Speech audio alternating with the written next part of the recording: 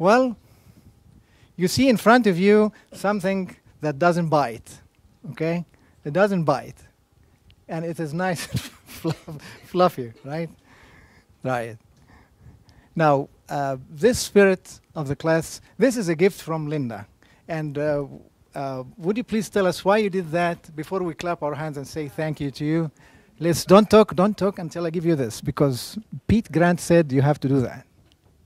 I brought the animal because I wanted to give all of you guys something to remember me by, because I thought this was a really special class, and I felt like I bonded with all of you guys, and I'm going to miss you a whole lot, because I learned a whole lot in this class. It made me feel who I am, what I'm here to do, and it gave me courage to proceed in what I do, and I feel blessed to be in you guys' presence, to know that you come from another country and that you're here to go to school. And I know if you can do it, I can do it. So you gave me that incentive.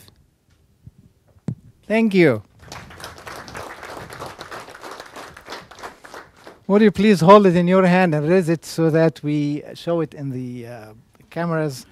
Just a remembrance of the sweet spirit of Linda, which I tell you what, while you are holding it up, it resembles all of you. One time, some of you brought chocolates, I think. Some of you brought whatever, or cashews or something. This is a spirit that was really valuable to this class. So, and it's you can take it in your bags back. No wait for it. Okay, thank you, Linda. Well, I'm not sure why Linda brought me this. Okay, thank you very much. Appreciate it. Very good.